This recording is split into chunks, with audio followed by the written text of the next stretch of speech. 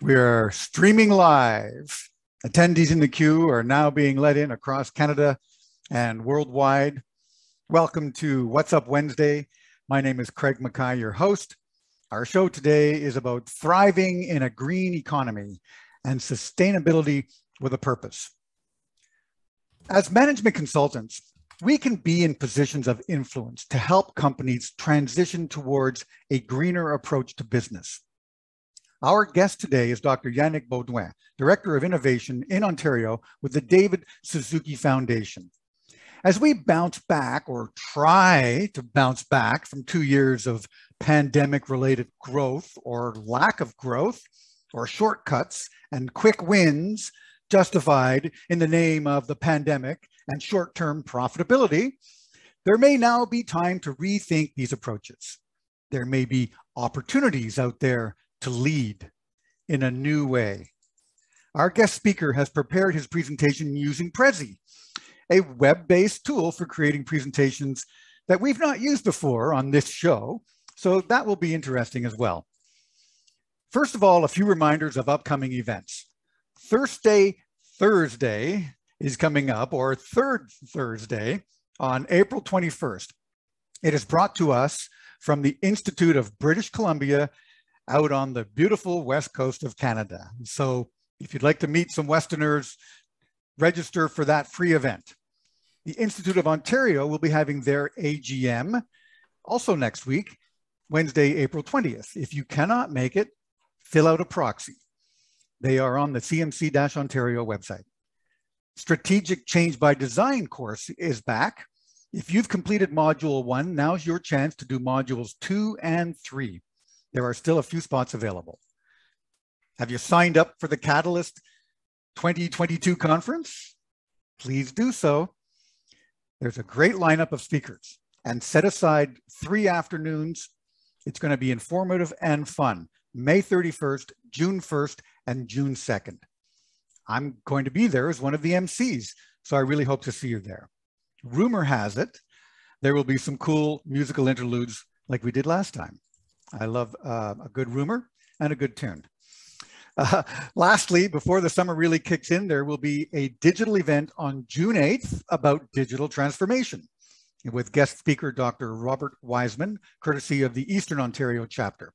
This is a bit of a precursor to the Digital Transformation in Government Conference being held in Ottawa, but also virtually on June 14th, 15th, and 16th. Yes, in the year 2022. Hey, if you're a guest today, glad you could make it. Consider a full-time membership. There are many benefits, such as a huge discount to attend the Catalyst conference. To learn more, visit our website at cmc-ontario.ca or cmc-canada.ca and find out how to join and earn your CMC designation. Finally, a few housekeeping rules you're familiar with. Stay on mute, put your questions in the chat. I'll go through those questions and ask them during the Q&A portion of the show at 1:15 approximately Eastern Standard Time. This show will be recorded and will be made available on your YouTube channel or the CMC Canada YouTube channel, which we hope is yours too.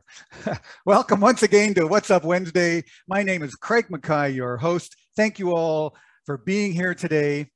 I would like to acknowledge the Indigenous people of all the lands here in Canada. While we meet today on a virtual platform, I'd like to take a moment to acknowledge the importance of the land and to reaffirm our commitment and responsibility to the land and our Indigenous partners from coast to coast to coast. Here in Ottawa, where I'm located, I acknowledge the Algonquin people and the Algonquin lands and our gratitude for the beautiful outdoors. It's also Earth Day next week, April 22nd. Actually, since the early 70s, could be a carryover from the 60s. They started Earth Day, and it's been celebrated ever since all around the world by people from all walks of life who are concerned about making a sustainable future for their children. There are many events and festivals surrounding Earth Day. Coincidentally, this ties into today's topic on thriving in a green economy and sustainability with a purpose.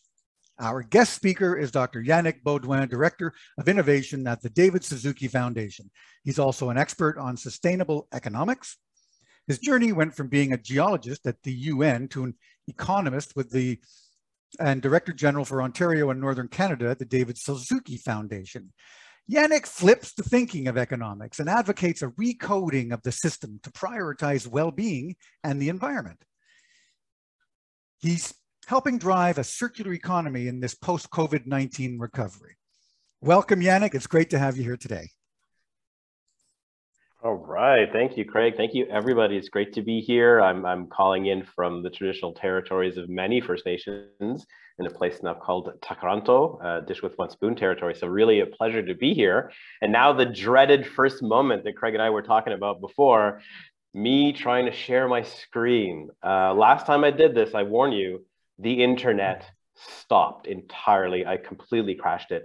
So hopefully this time, it won't cause a global stop in the internet. Here we go. All right, let's see. Thumbs up, or I'm probably an unmute to tell me that it's being shared. Yeah? All good. We're good. Excellent. So, I'll give you a couple of disclosures first. So yes, I'm an economist and a geologist, but I will not, and I promise you, go down the space of showing you Excel sheets, supply-demand curves, Pigouvian tax models, or any kind of technical jargon. This is really kind of an opportunity in this space, not to have a super deep conversation about the technical frameworks, but really about the origin stories of some of our concepts and assumptions. So that's sort of why I'm using the Prezi mode, because I'm not going to be presenting tons of data, but more really digging into worldview beliefs and assumptions about economy. So I decided to subtitle this talk, Moving Beyond Don't Look Up Economics. I think you've probably all heard of that recent movie, Don't Look Up, with that, I think, Leonardo DiCaprio was in that, a lot of famous people. And so this is sort of where a little teaser, right? And also I'd like to say, yes, of course, I work for the David Suzuki Foundation. And sometimes that can mean a lot of, oh my God, they're anti-capitalist, they're anti-this or anti-that. I'm not anti-anything. So what I'm presenting to you today will be historical moments, facts, observations, personal opinions, but I'm not there to start to big battles. I'm there to kind of let's lay some cards on the table and see if out of that we can come up as a society with some innovation and some novelty going forward. So that's some of my little disclosures. So who is this person? Let's see. I'm going to try to there you go. It's all working. Oh, this is great. Yeah, it's always in person when we used to do this in the times before. We could have some very informal kind of conversations, a little bit of, kind of like water cooler kind of approach with everybody in the room, maybe pull your chairs around in a circle and say, okay, who are we? Who is all this? But all I can do right now online is kind of maybe reflect back on who this person that's about to talk to you and what my journey was. So yes, I started off as a deep sea marine geologist. I was actually 10 years in industry with the company Falconbridge. It's now long gone. And then I ended up in the UN system. I was 15 years living in Norway. And so anytime somebody tells me you can't do economics differently, I always point to the Nordic model and say, well, it's actually not a free market economic system. So you can do it differently if you want to. One little thing, if anybody in this room likes Brussels sprouts, I will not take any of your questions. So we can already put that there. But if you love peanut butter, I'll answer all your questions. All right.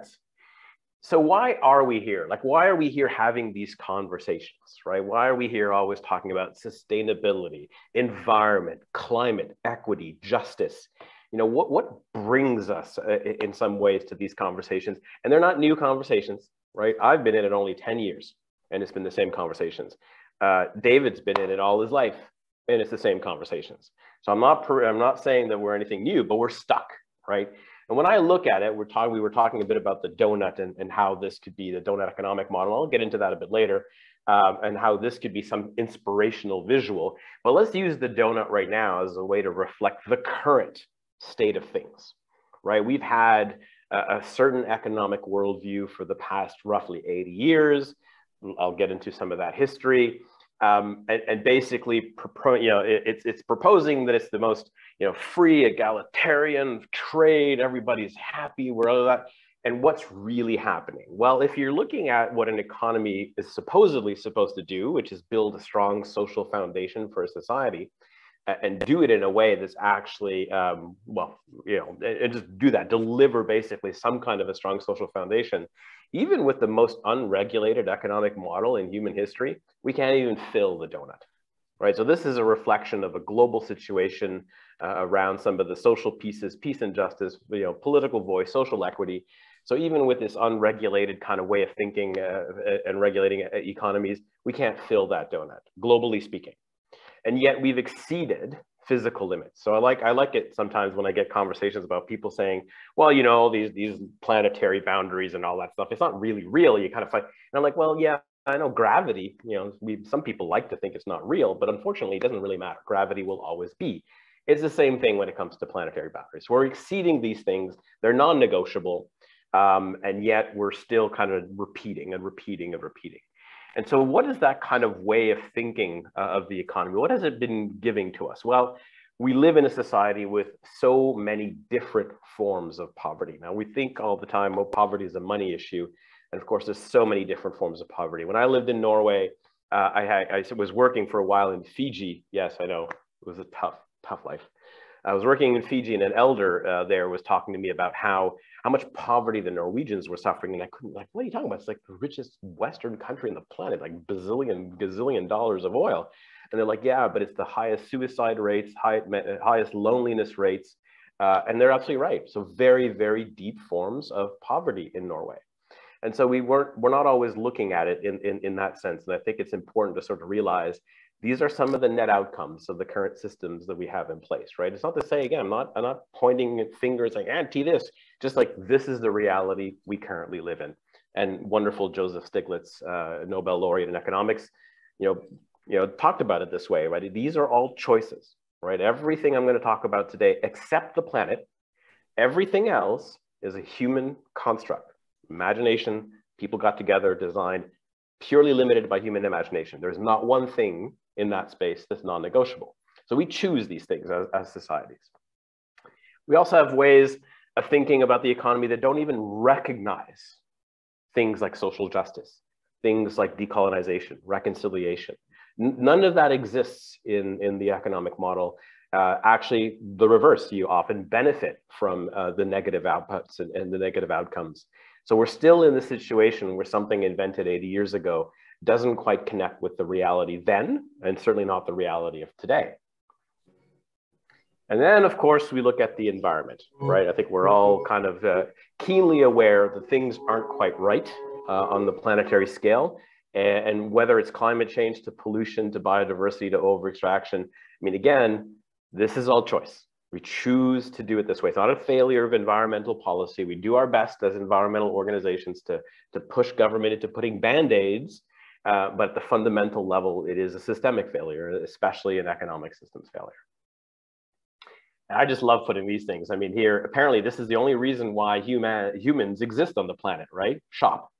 And I'll get back to some of that later. And this is really put at the emphasis of the exaggeration and the absurdity that the only way to have some kind of happiness and well-being is to get out there and fight for that next TV. So a lot of it is going down to, yes, you can jump into solution mode very quickly.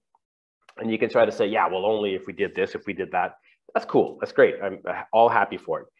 But I think it also benefits a lot from taking a moment, pausing a little bit, and looking at historical pieces.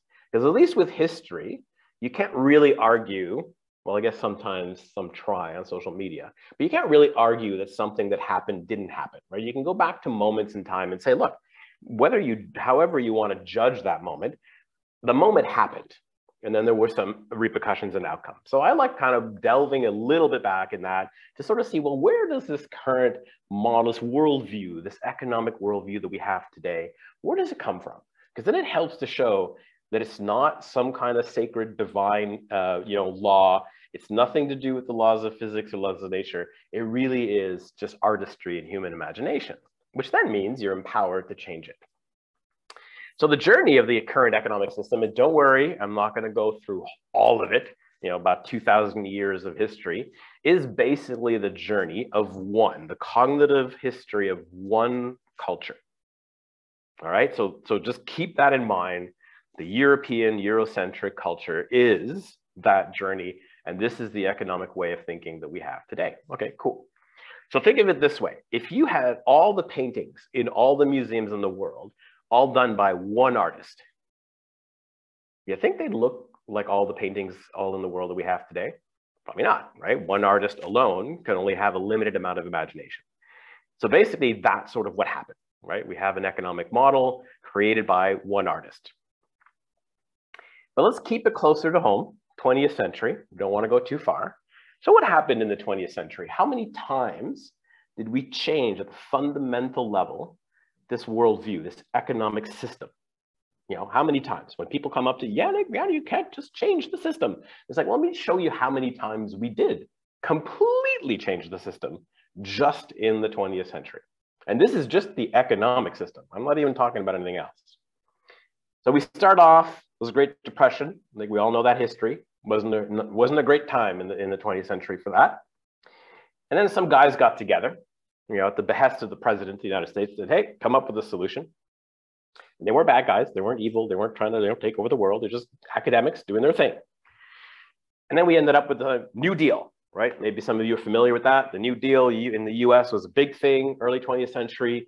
And at its fundamental level, it's a form of socialistic, social thinking economics. So very similar to the Nordic models, Norway, Sweden, Finland today. So great, all right. Government has a role, government has a responsibility, government should be part of regulating the economic development and progress of a society. Absolutely, boom, madness, another world war. All right, that's horrible. So let's toss out the socialist economics and let's bring in communism, because that's basically what the Americans had to do, and so the Europeans do, build the material and all that. So industrial, centralized economic communism, not to be confused with political communism. Totally different thing. They're often brought together, but no. So that's now 3 times the economic system of the United States, the worldview, the model was changed, and we're only looking at 20 years so far. The war ends. All right, everyone agrees, horrible time. We do not want another world war. Great, that's a really good intent, right? It's not to have another world war. How are we gonna achieve that? All right, well, let's get a bunch of people together and let's figure out what's the best way, right, to not have another world war. All right, Bretton Woods, 1944, San Francisco, the beginning of the UN, 1945. There's a few more little conferences here and there, but this is what it took. So these people got together 3 weeks, a beautiful little hotel in New Hampshire, and did their thing. Again, the intent, how do we make sure we don't have another world war? And the goal, the theory came out, the more countries trade with each other, the wealth of nations is built, the more interweaved your society are, the less chance you have a world war. Okay. Now I always pause here for, I call it the Betty moment. So in the times before, I used to do a lot of these talks around town halls, around the GTA, around Ottawa, just to kind of get a pulse, right? I had just come back from Norway. Norway is definitely not Canada. And so, you know, where is Canada? Where are the Canadians thinking about the economy? And so in this Richmond Hill area, just north of Toronto, it's not necessarily the DSF choir, it was about a room full of 400. And I was kind of going through this historical moment, right? These little group pictures, the pictures of the people here doing all this work. There's this wonderful lady in the front row, and she's just getting angry or something. There's something going on. She's going to throw something at me. And after I showed these group pictures of the conference of Bretton Woods in San Francisco, she stands up in the middle of the room and she goes, "They're all men, #MeToo." And I was like, I could never have thought of that moment to sort of realize, absolutely, she's right. There's only half of one culture involved with designing this entire economic world order. And out of this conference, 3 weeks, the IMF was invented, the World Bank was invented, and the World Trade Organization was invented. And then the 45 conference was the UN we have today. So see, just takes 3 weeks. No internet, no smartphones, and you can invent an entire world order. So what came out of it? Well, then a gentleman's agreement. You know, if you have goods and services flowing and factors of production and consumption, that's the world. And then you could grow that forever. That's the world. Cool. Anything missing? Well, there's no planet and there's no people. People. So I don't know, when I wake up in the morning, I don't think of myself as a factor of production or consumption. I'm a human being. I'm quite irrational. But this theory assumes that I'm fully rational and I don't exist. So that's already some interesting little insights. So we've become obsessed with it because it's a very, very simple model, right? All you have to then do is measure that throughput. And that tells you how well your society is doing, right? Well, let's Senator Robert Kennedy have a say on that one. I hope the sound works. You hear sound? Too much and for too long, we seem to have surrendered personal excellence and community value in the mere accumulation of material things. Our gross national product now is $100 billion a year. But that gross national product, if we judge the United States of America by that gross national product counts air pollution and cigarette advertising, and ambulance, clear our highways of carnage, counts special locks for our doors, and the jails for the people who break them. It counts the destruction of the redwoods and the loss of our natural wonder, the chaotic sprawl. It counts napalm, and it counts nuclear warheads and armored cars for the police to fight the riots in our cities. It counts Whitman's rifles and Speck's knife, and the television programs which glorify violence in order to sell toys to our children. Yet the gross national product does not allow for the health of our children, the quality of their education, or the joy of their play. It does not include the beauty of our poetry, or the strength of our marriages, the intelligence of our public debate, or the integrity of our public officials. It measures neither our wit nor our courage, neither our wisdom nor our learning, neither our compassion nor our devotion to our country. It measures everything in short, except that which makes life worthwhile. And it can tell us everything about America, except why we are proud that we are American.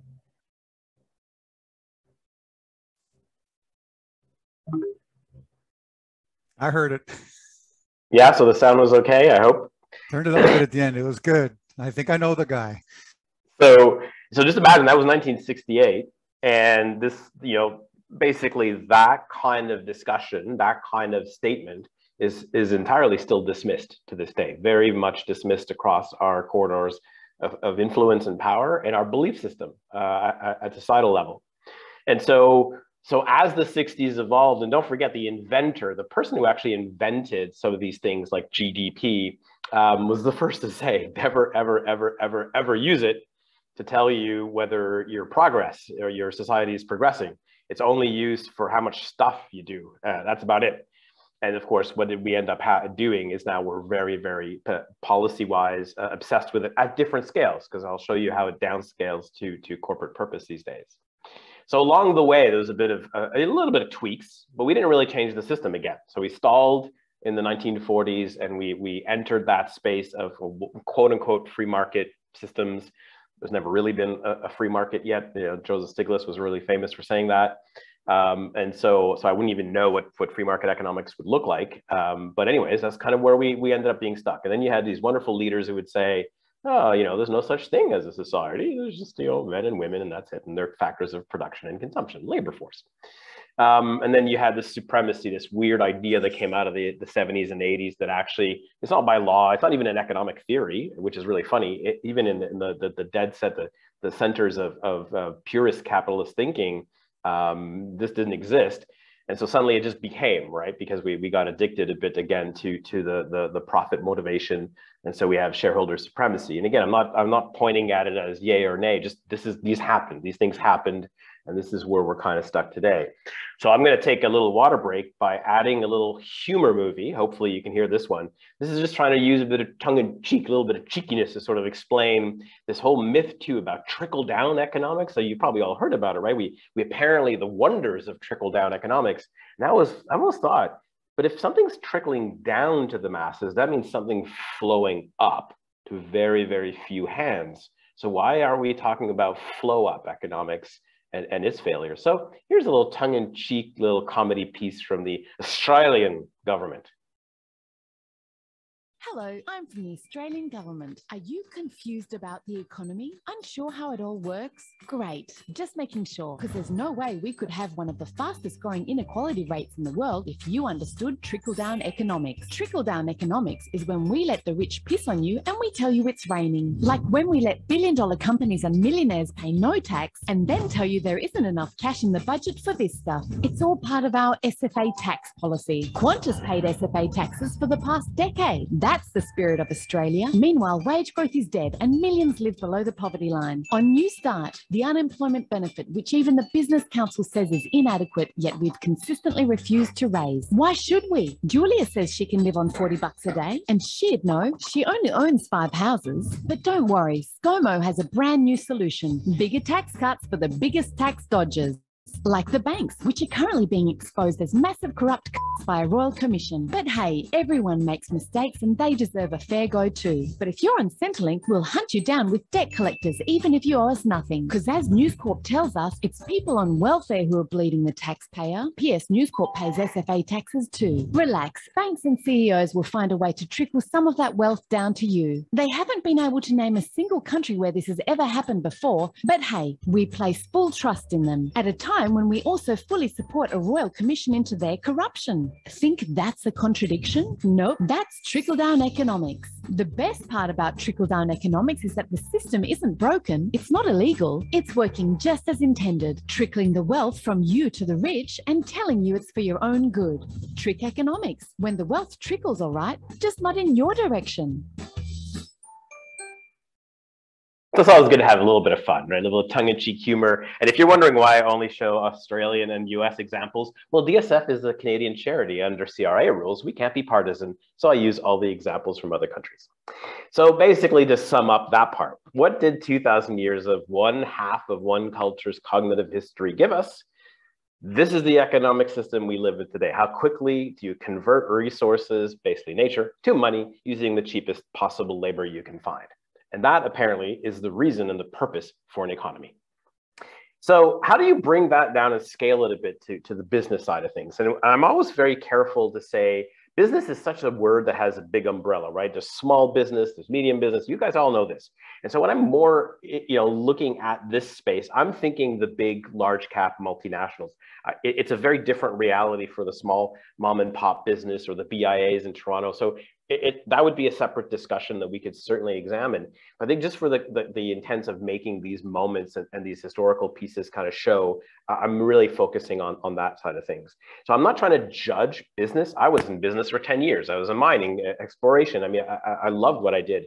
And so it's not looking at the people inside businesses, but understanding the structure and the coding, right? So a long time ago, somebody decided what a business should be, what should do, and that evolved over time. The way the old European expansionist companies, and they had charters and they existed for a finite amount of time, did their thing, and then disappeared.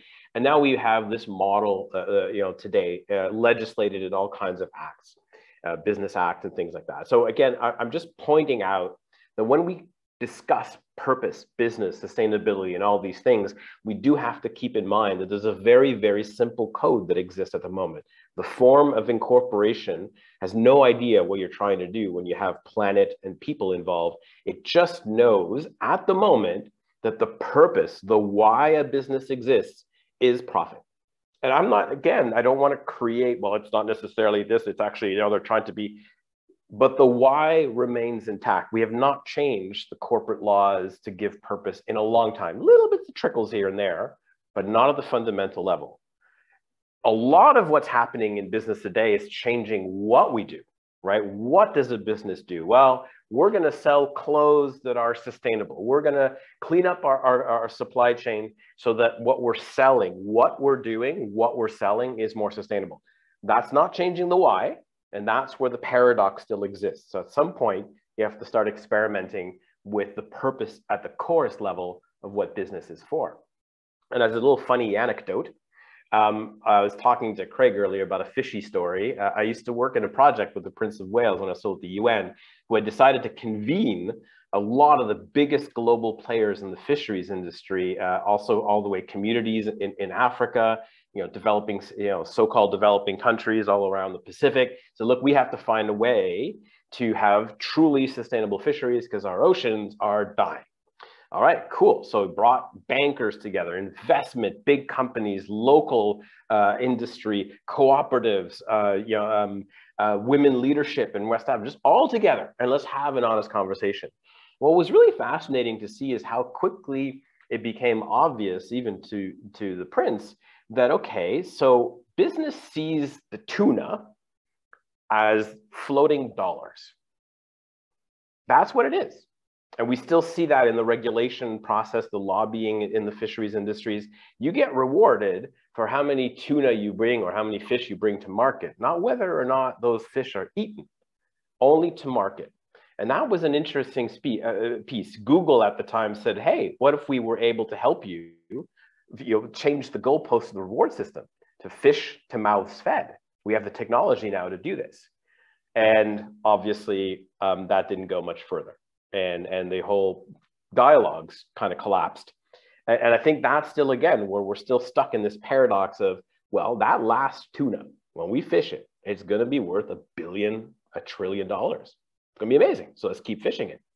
And so our own founder, co-founder, Mr. Suzuki, Dr. Suzuki, had a few things to say about that a while ago. So the last little video of the day.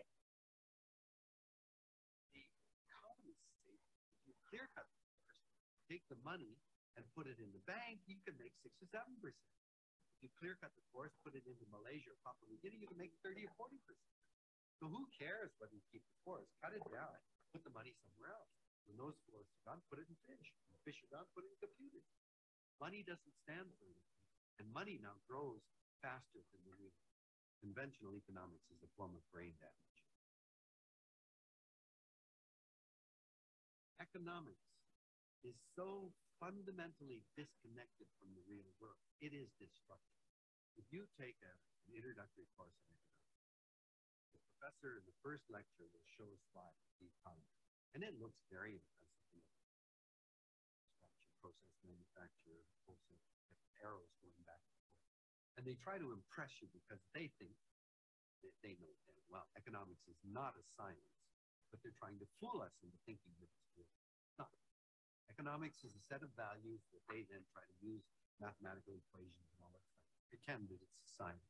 But if you ask the economist, in that equation, where do you put the ozone layer?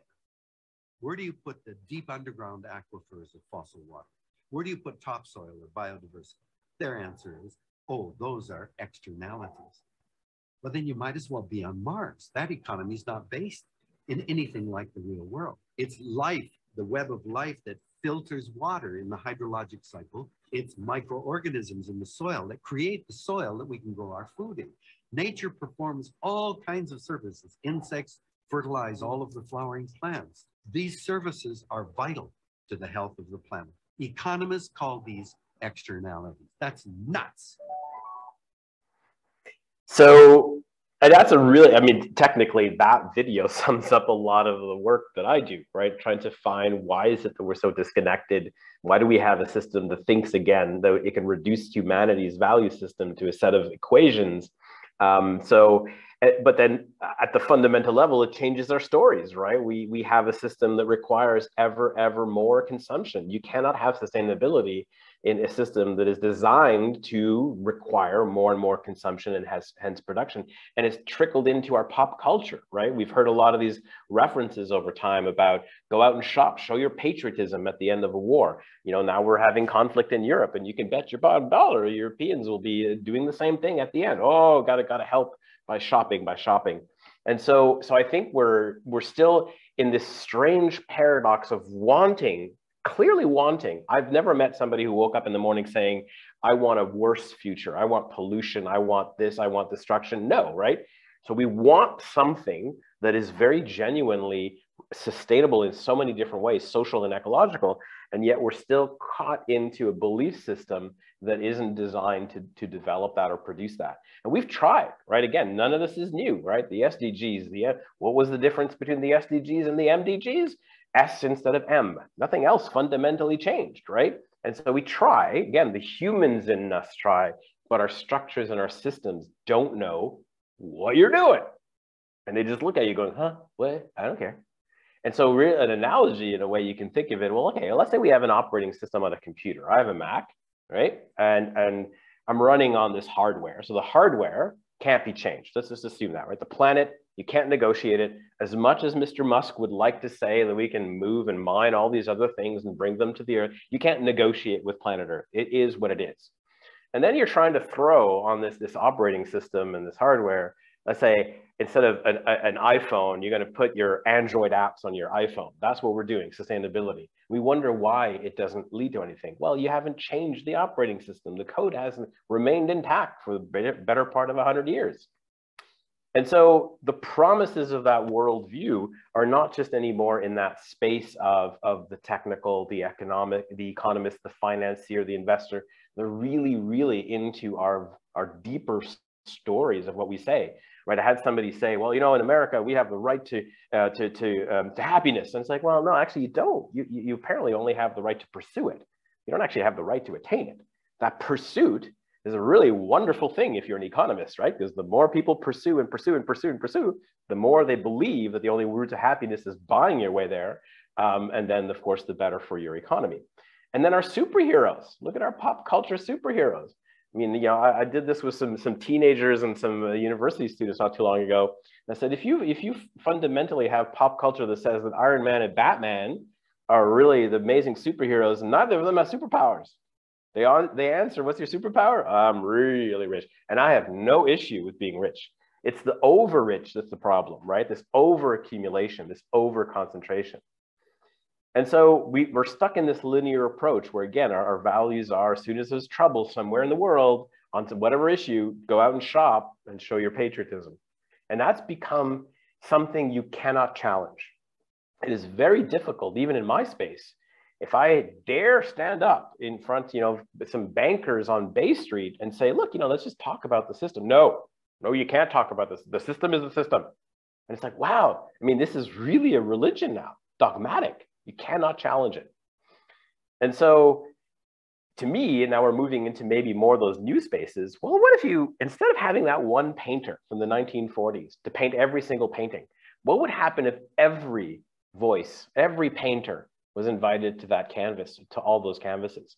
What would happen? What would we come up with? It cannot possibly be worse than what came out of 3 weeks of imagination in Bretton Woods. It'll probably be a lot different. I don't know if it'll be a lot better, but it cannot be worse. So I'll just move on because I know there's some, I want to leave some time here for questions and stuff and these dreaded recaps. So we're in the 20th century, man-made, literally man-made set of rules, like Pac-Manning the planet, woohoo, leaves all our social, environmental policymakers always playing catch up. You know, have you ever met a happy environment minister? You ever met a happy social or health minister? They're always playing catch up, those poor people. They don't know why they're playing catch up, but they're always behind. And so social ills, the rules we're supposed to solve, well, the rules don't even know there's such a thing as social, let alone social ills. Like I showed you the equations for how quickly do you convert nature to money using cheap labor. That's the rules. And so the environmental ills, well, if there's no planet in the rules, how could you ever know or recognize it is actually a burning planet? Of course not. And so, but what if you decided, okay, let's just pause all our assumptions, pause all our preconceptions, park it all for a moment, just a moment. And we say, what if we really wanted a new way, a new economic way of thinking? What is the purpose of an economy? Let's just temporarily pause everything else and all the voices that say you can't do anything and say, okay, let's just do it. We're going to do a new way. And then you said, let's not just innovate our technology, innovate our science, innovate our knowledge. Let's actually innovate our systems, our economic system. Because right now you're not allowed to do that. You're not allowed to touch or talk about innovating the economic system. Let's pretend that we could, and we're allowed to do it. And then you really center purpose. If you wake up in the morning, and you're 80 years on this planet on average, is the purpose of your life to just be a factor of production and consumption? If the answer to that is no, then should that be also the purpose of your economy? Is that all it's for? Encouraging people to be factors of consumption and production? Probably not. So let's imagine we can get there, right? Maybe it is something that looks like this donut visual, the ability to take an economic model and actually merge planetary boundaries and social foundation into one powerful visual. And maybe what we're going to grow forever is progress, not necessarily the quantities of well-being, the qualities for well-being. You can grow qualities forever, can't grow quantities forever.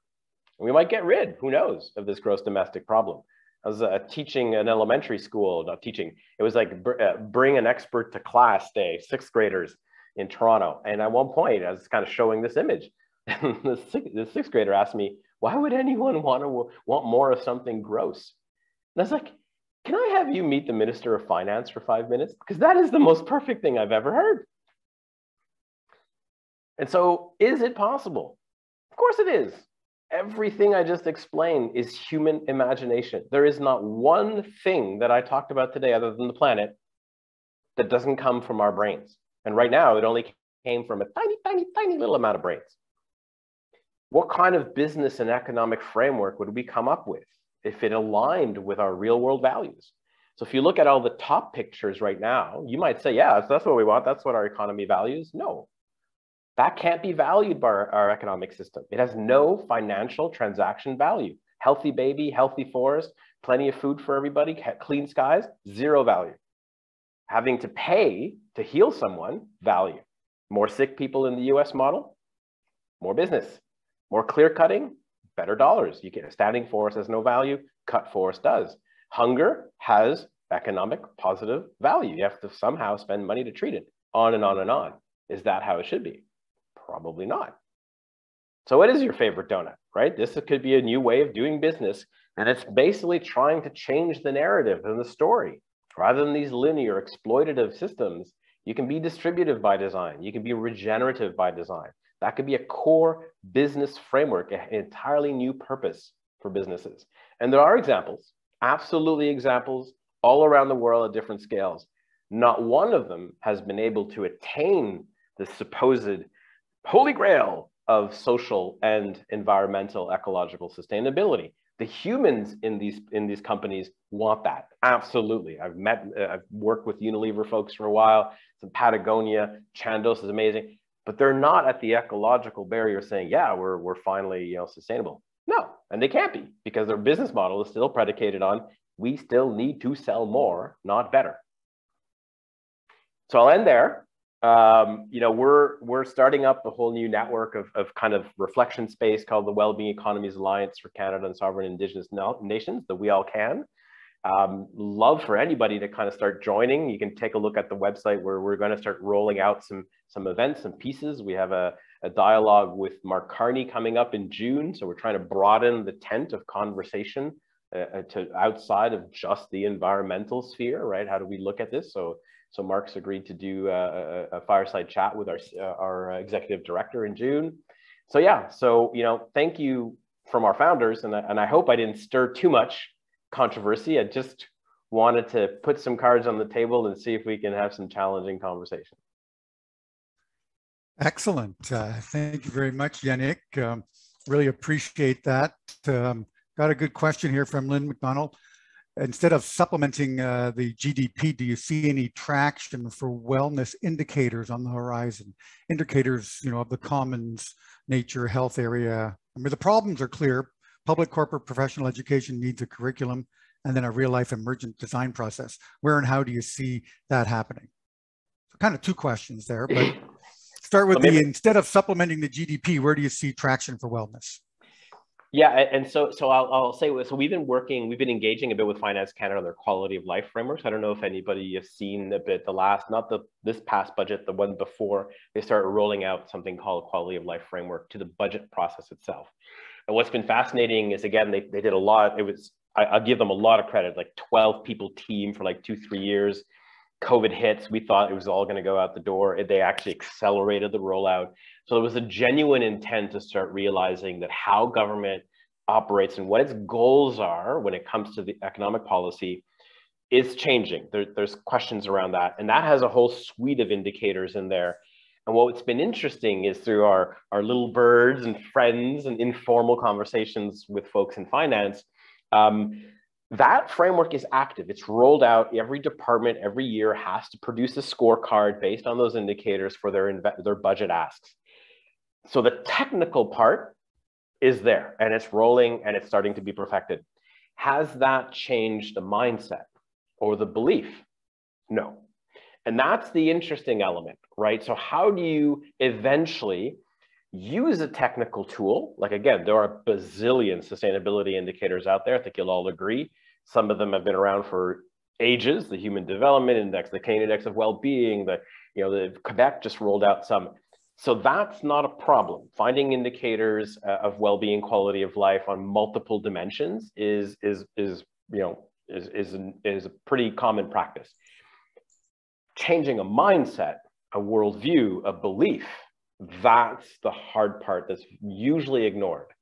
It's thought still that if you throw enough numbers and data at people, they'll change a behavior. And of course, 30 years of climate COPs have shown quite the opposite. So there's something more than the technical. And so this is our next phase in that space of how do we support, as an NGO, as a civil society actor, how do we also support government to take their own tools to help change that belief system? So right now, Canada invests a lot of money fighting climate change. How does it raise the money? By amplifying the economic policy that causes climate change. And then they need to spend more money. How do they raise that money? By amplifying the economic policy that causes more climate change. And then you can switch the words climate change for equity, equality, reconciliation, justice, all the social aspects. How do you pay for all that? You grow the system that causes it. That's the paradox, the feedback loop that is very difficult to change because it's still 1,000 years of belief in history, right? We believe in extractivism. We have faith in a system we do not understand. So most Canadians, I barely can understand how the economic system works, let alone most Canadians, right? And if you're a struggling parent, if you're in a marginalized community, you can't be expected, right? The fact that it stays hidden allows it to still perpetuate. So I think breaking that cycle is not an easy, it's not a simple thing, but giving it that attention is really important. Yeah, I mean, those are not emergent design processes. Those are, I think what you're saying is sort of small sort of shortcut wins in trying to make some change. But the second part of Lynn's question was, the problems are clear. Public, corporate, professional education needs a curriculum and then a real life emergent design process. Where and how do you see that happening? Or where might that begin to actually have, some sustainable progress? Can I use the word that way? Yeah, and I think there's two avenues here. There's a fast lane and a slow lane. So in the fast lane, we're having businesses, all the activities about trying to mitigate as much damage or negative outcomes as possible, that fight has to happen, right? And there are people across sectors in business, in everything that I've ever encountered, except maybe some of the shadowy money in finance, but for the most part, that intent is there. We have to try to not be as damaging. That's great, that has to continue. The slow lane is, okay, if we could just temporarily restart the clock on coding, what is a business? What is the purpose of business? What is its relationship with being an entrepreneur? What's the relationship with society? And start from scratch, right? That blank canvas, and instead of having one painter, you have a whole bunch. Would we come up with and there's some of that, right? B Corps are a different way, perhaps, right? A different form of business. They're not necessarily, it's not about the profit side, it's about better, it's not perfect by any means, but what I mean is but there's a lot quality of life as a measurement in a sense, right? Yeah, it could be quality of life. It could be something where the fundamental reason for a business to exist is fundamentally different. And we don't really have a lot of examples of that. So that would be the slow lane, right? How do you sunset an old way and an old purpose as you sunrise? What's happening right now is you tend to have governments trying to have cake and eat it too, right? So we keep the old going, so the very destructive approaches, And we try to encourage this new age of business. But of course, the mountain is so heavy, right? The old way of doing is so entrenched in power dynamics, right? It's so hard to move. So you have this tiny little pebble going, hey man, hey, I'm trying to get there, get crushed. So I think we have to rebalance that. You know, there are things we have to give up at some point. We have to give up on old business structures, old forms of incorporations, the whole idea of completely absolving of any liability. You know, where'd that come from? That's not that old. That's only about 60 years old. Those are things that are hard to talk about, because as soon as you try to talk about them, you're automatically pegged as anti-capitalist, anti-markets, anti. It's like, we can't even have a conversation. They're just words. But yeah, I don't know if that helped a little bit to answer, but yeah, that's just my personal feeling. Here's something that has emerged over the last few years. It's maybe come out more of the younger generation and the millennials in particular, but they've adopted to some extent it's okay to reuse and share, right? This whole share economy that started to happen before the pandemic. I'm hoping that maybe post-pandemic this becomes a larger area for people to engage in. I think that it starts to at least provide some answers to reuse and sustain, what we've already built, rather than, creating and consuming new things all the time. Well, I mean, I don't know if in 2015, Deutsche Bank did analysis of all the different spheres of economy as a whole, right? So if you look at a society and all the value transactions, they looked at these different spheres, and they looked at, okay, the GDP economy, what does that constitute? What are the kinds of things and elements you can put in there? And then they moved into the sharing economy, the caring economy, to start to realize that the economy as a whole, when you look at it as a whole, the GDP economy is really, really tiny. And you can start to see what happens. Let's say Iceland a few years ago, all the mothers went on strike for a day, right? That's a civilization ender, right? But if a bank fails, it doesn't end civilization. But if all the mothers decide, meh, that's over. So this is the caring economy, right? That has no value. It only has value if you pay a nanny. So those are examples, again, of the absurdity of thinking that the economy is only the GDP part. That's so tiny in a society. A healthy society is much more economic value than what can be counted. So I think, yes, when you're looking at some aspects of improving the GDP economy, right? So circular approaches, reducing waste, recycling, absolutely great. We all work on those files, because the moment you have to do your best to fight the negative outcomes of the current GDP system. But I hope at some point, my hope is we'll eventually have a model I never have to fight. You wouldn't have a David Suzuki Foundation. You wouldn't need a United Way. You wouldn't need feminist economists standing there going, hey, you wouldn't need that, because it would be by design embedded. And all of that is entirely possible. It's not desired by some that hold that power. But that's also a word we're not allowed to say. We can't talk about power. It's like, don't talk about Bruno, don't look up. And we're still stuck there, repeating and repeating. So I think there's those elements of, as you're able to show people that the word economy is a huge umbrella word, right? It is about stewarding your home. And that word is only Western. Our unsustainability issues are only about 400 years old on Turtle Island, right? Since time immemorial, the economies of Turtle Island were ecologically imbalanced. Not to say romanticizing and everything's perfect, but ecologically, they were balanced. Why is that? Listen to the stories that indigenous nations and peoples give us, right? There's no such thing as a separation of human and nature in indigenous languages. It doesn't exist. So obviously, if your relationship is embedded, you have an entirely different concept of what an economy is. So the failings are on our side, right? We're not allowing artists and more voices and plurality to come in and say, all right, so for a couple of thousand years, you guys had the controls, you were driving the car. Take a break. We're going to do it differently. Here's how we're going to do it. And I think that's what's needed more than ever. I have a great question here from Ryan Bates. How do we start to have the conversation about reducing consumption in Canada, where our levels of consumption are quite high. And where would we need 5 Earths if the world consumed like us, where we need to reduce our material throughput by 80%, et cetera? How do you start that conversation at an individual and national scale and address the issue? Yeah, we put a crazy thought out to Finance Canada and say, well, instead of reporting quarterly GDP, why don't you reduce that to twice a year and replace the other 2 with something else? And so something that isn't based on more consumption and more production, right? What is the quality? Now you have a quality of life framework in your budget. Why don't you report on that every other quarter? Those stories, that's the narrative part, right? It's not the consumption isn't a technical piece. It is a story piece.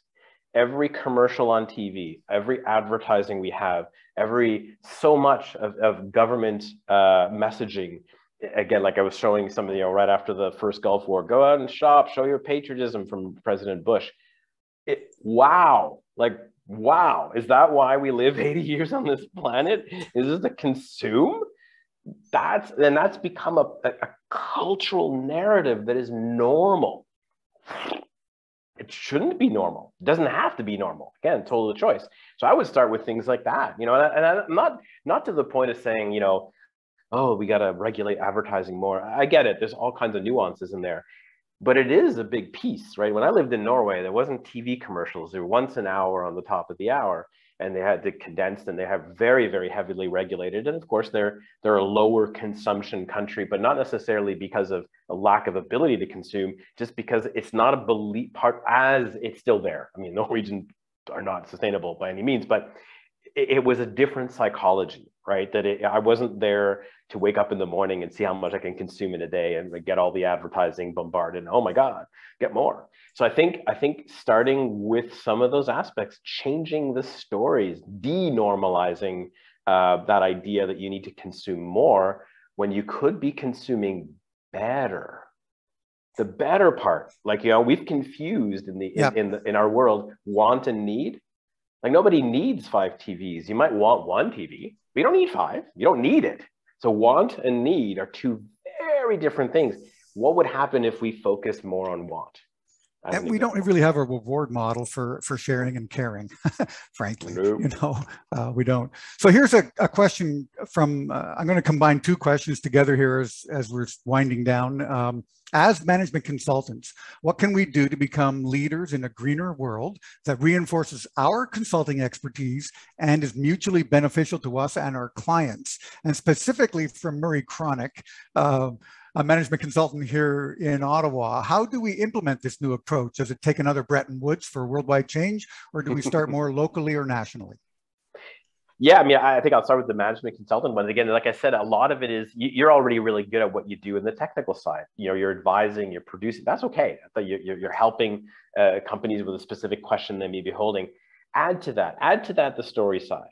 Add to that an ability to just, can a company honestly reflect on its own purpose, right? Why it exists, and do they have an ability to start? It's not going to be Monday to Tuesday change. I get it. I'm not that naive to think that, but could it be a start, right? If you want that sustainability, if you want to be a good actor in the business world, what does that mean to you?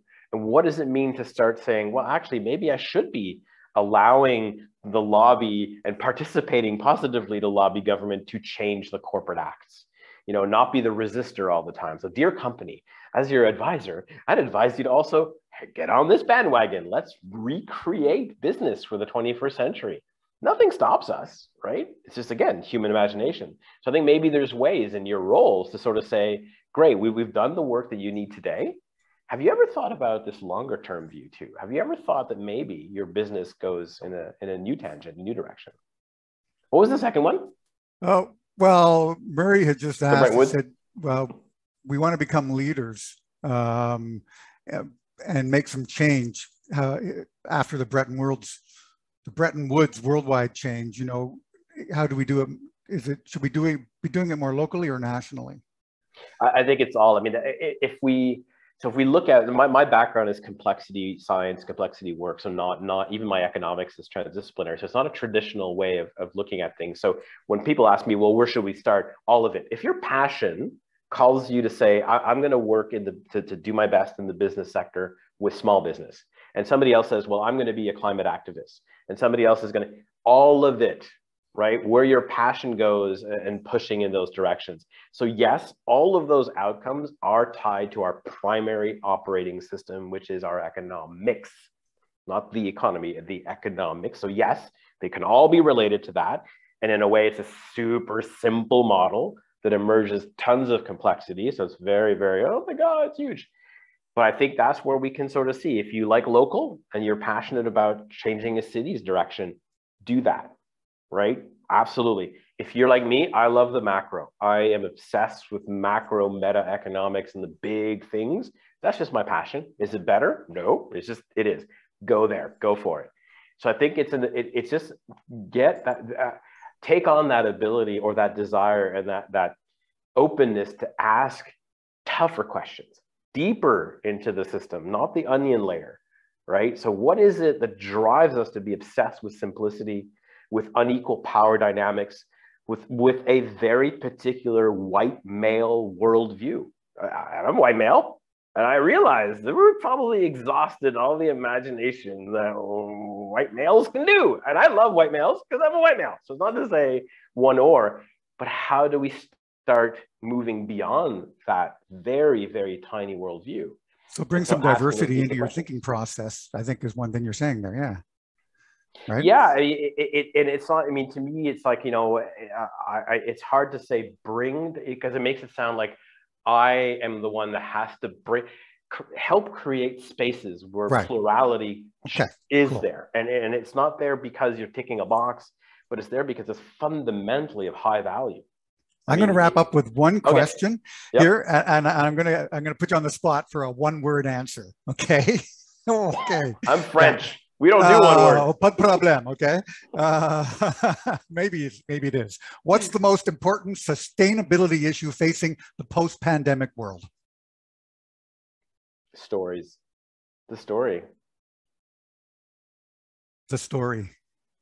Yeah, we're like this. You wanted one word, the story, but okay, you know, we are slipping back. We're not, again, we're going to have a little bit of change, but we're fundamentally going back to the familiar. So maybe the word I should use is familiarity. We feel afraid of moving beyond, so we're moving back to the familiar. Nice. I think we need to get over our fear. It's a bold new world. I agree. I think change is a wonderful thing, and we need to embrace it and use this awakening to implement some change that could be better for all of us. So thank you very much, Yannick, Dr. Beaudoin, for today. I want to also thank our CMC Ontario events coordinator, Sandra Addison-Brock.